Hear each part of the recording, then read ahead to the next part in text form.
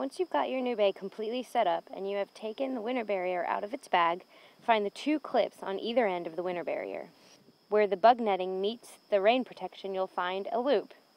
Clip the end of the winter barrier to that loop. Then you'll find the clip on the other end of the winter barrier and clip it to the other end of the Nubé. You have 4 attachment points on either side of the Nubé that will clip from the Nubé to the winter barrier. You put the attachment point through the loop and cinch it tight.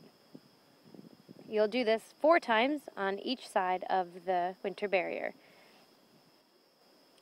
Once you've got all of your attachment points attached, then you'll unravel the line lock connected to the winter barrier. And take the Velcro on the end of this attachment point and Velcro it to the Velcro on the line lock of the Nubé. Once you've attached the Velcro, pull the adjustment line until it's tight, creating an area of insulation inside between the outside of the Nubé winter barrier and the inside where your hammock is hanging. You'll do the same for all 4 line locks. Make sure that your pack in the gear stash is centered in the elastic hole in the bottom of the winter barrier. Once you've completely attached the winter barrier, unzip the entrance of your Nubé as usual, hop in your hammock, and zip the whole side shut.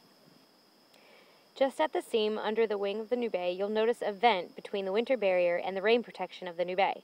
This vent allows a wind flow to come in through the sides and run along the roof of your Nubé to keep condensation from collecting inside.